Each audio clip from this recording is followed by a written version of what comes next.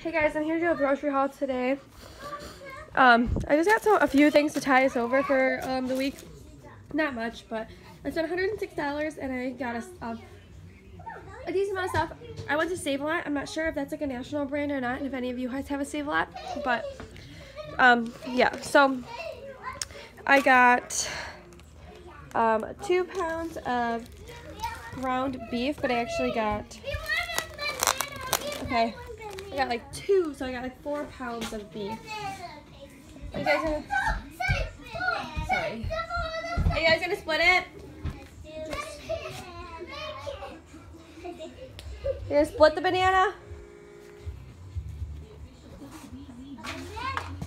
Sorry, guys. I want this one. Okay. Sorry. So I got 4 pounds of hamburgers. So I'm gonna like break it down into 4 different meals.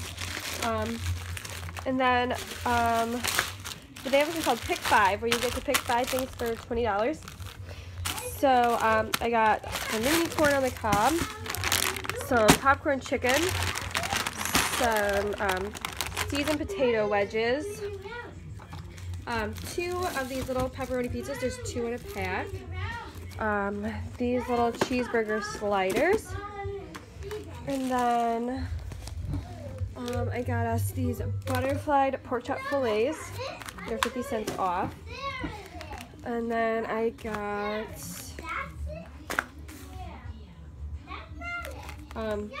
another Pick 5 for 20.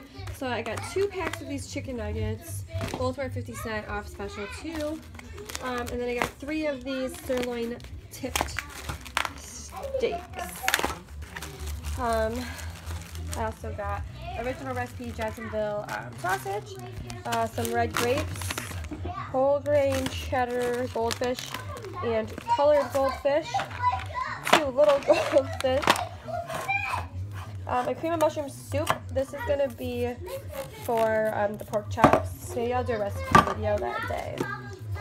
Manwich, 2 raspberry yogurts, those are for Paisley and Bentley. Fruit snacks, Paisley picked those out. A double pack of hamburger helper, blueberry muffins, some safety lock things, and then soda was on sale, 3 for $8 there, so I got 2 Mountain Dews and a mug root beer. I also got a loaf of bread and then some potatoes, 4 baked potatoes as well. So that's all I got today at the store for, I spent $101. So I hope you guys enjoyed this little grocery haul. I haven't done one in a while, so I thought I might as well pop one in here. So hope you guys enjoyed, and I'll see you in my next video. Bye guys.